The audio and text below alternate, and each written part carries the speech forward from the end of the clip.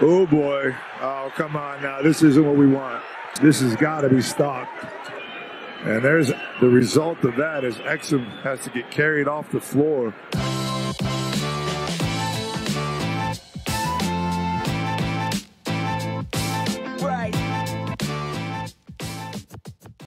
Really quick, before I begin, if you guys can smash the like button for the YouTube algorithm, this seriously makes a huge difference to my videos and lets YouTube know to recommend this video to a brand new audience. So thank you so much for doing that, and let's begin.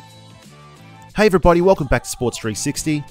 Former NBA 5th pick and Olympic medalist Dante Exum is in doubt for the remaining EuroLeague campaign and the upcoming FIBA Basketball World Cup with the Australian Boomers after being body slammed in a violent brawl during his EuroLeague playoff game.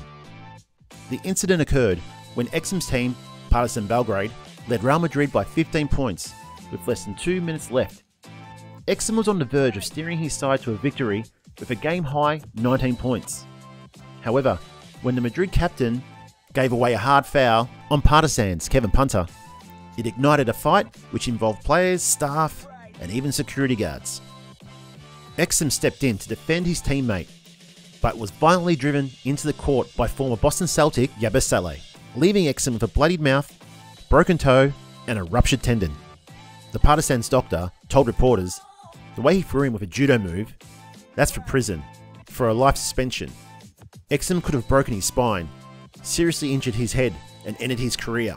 This was terrible. I've never seen this in my life. Exum's injury could be a huge setback for club and country, as a 27-year-old has played a key part in Partizan's EuroLeague playoff run, and Exum has found himself to be a key member of coach Brian Goorjian's Boomer squad.